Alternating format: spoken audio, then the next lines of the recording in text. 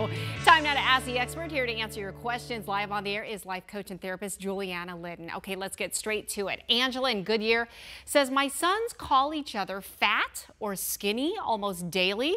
I don't know how to get them to stop. Right now, I make them do the chores of the brother they body shamed, but it's not really helping. Any tips? Yeah, that actually is a pretty good idea. However, what I would do is I would one-up that, and I would take away something they really love. So, for example, you know what? You do it again, you're not going to play the video game. Yes. You're not going to go out with your friends. And watch how fast that remedies the situation. Yeah. Okay, that's a great idea. All right, Riley from Scottsdale says, I don't want my child to be insecure or have a complex, but what if they need to lose weight? How do I approach this? This is so hard. And it is hard, and it's common.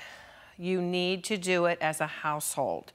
I really think this is the best way to do it, because if you isolate them and you're giving them, you know, the lean cuisine or whatever it is, that is just, it's more shame. Yeah. So you bring about, like we talked about in the segment, hey, we're gonna all eat healthy. Everybody's gonna get healthy. If you and your husband want to go out to dinner and eat whatever you want, or at lunch when you're away, do that.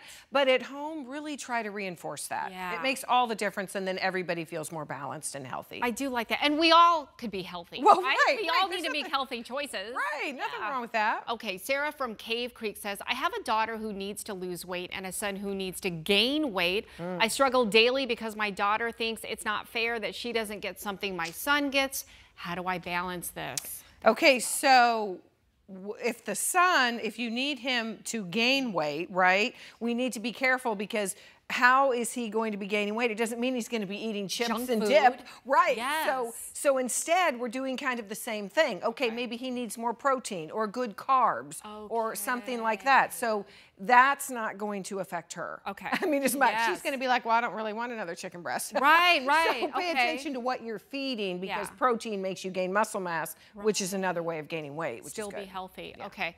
Albert from Ahwatukee says, what do I tell my child who has body image issues and thinks they are too fat when they are not? I know saying you look great does not change their own perception and may not even help.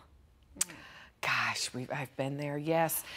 You know, I think the most important thing is when they are feeling this way, we really need to find out, where on earth are they getting this? Where are they comparing this? Yeah. You know, comparing themselves. Social media? Right. Or what, so if you find the source and then you start to have a discussion, well, honey, you need to look at this, because this is way out of line. This might be what's happening in our society, but it's not healthy, and it's not how you're supposed to look. Once you get to the root of it, it's really going to help you have that conversation. Yeah, okay, that's good. Michelle from Gilbert says, how can you have a healthy body image when so many scroll on social media and all you see are perfect looking people? Excellent question. Oh my gosh, it's the biggest conundrum we have out there, because again, this is the norm in really our world. It's their generation. They're growing up with all of this. Right. This is what's considered pretty. This is what's considered sexy. This is what's considered perfect. So again, you really have to have that conversation with them about where they're getting this information, but you need to monitor.